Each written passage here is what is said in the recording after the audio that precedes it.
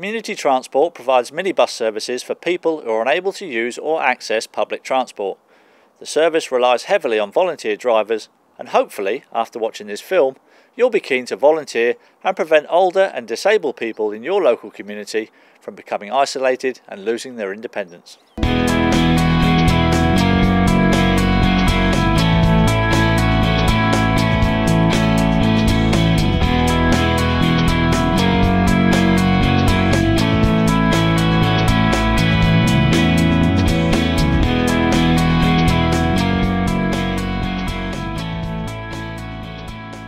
In Hampshire, we are very fortunate to have many active community transport schemes who provide really good local services. For its part, the County Council recognises the benefit and value that these schemes bring to their local communities. And that is the reason why I'm very pleased that we've been able to work with our partners in the community transport sector to produce this short film to promote what they do. Well, I've been a minibus driver for about 2 years.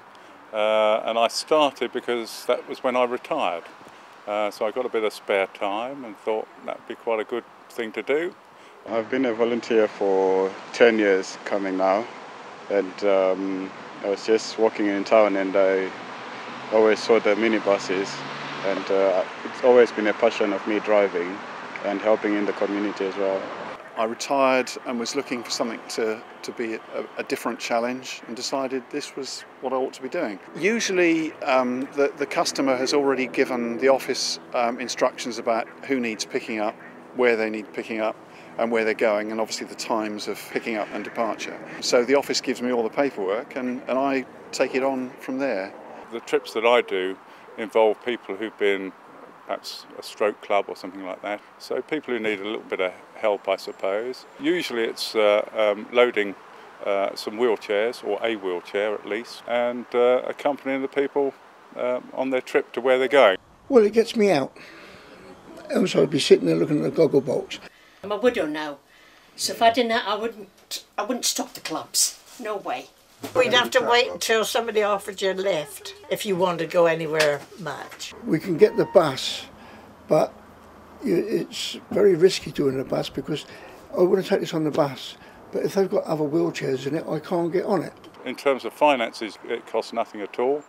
We're provided with training. I went through Midas training, which involves being taken out on a run and check our driving ability more than anything else, really. And a theory test, but it's easy enough to do.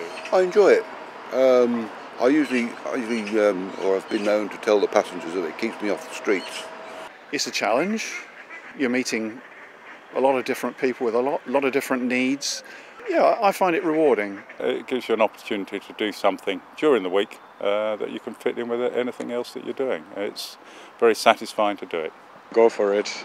Help someone who is in need.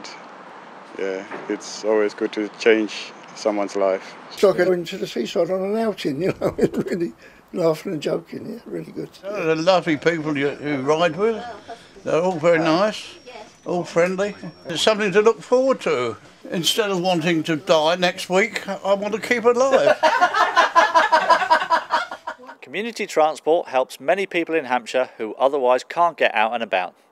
They're always looking for more volunteer drivers, so please get in touch today and make a real difference in your local area.